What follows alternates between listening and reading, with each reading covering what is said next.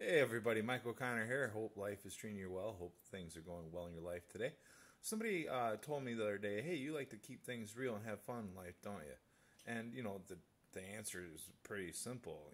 Yes, because no matter what it is that you're doing in life, you should be having fun, right? And if you're not keeping it real, it's gonna bite you in the ass. Because like if you're faking things in life, no matter what it is, if you're faking your happiness, if you're faking that it's okay the way people talk to you, if you're just faking your things at all, life's gonna get real on you real quick.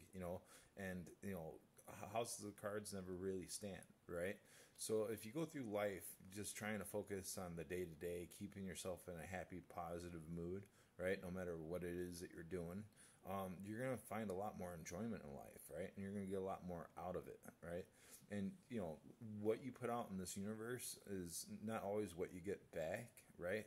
But if you're putting out nothing but negativity, or you focus on negativity, eventually you're gonna feel like life's out to get you.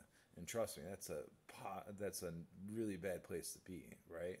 So you just got to focus on the gratitude, focus on being alive, being healthy, and being in the moment, right?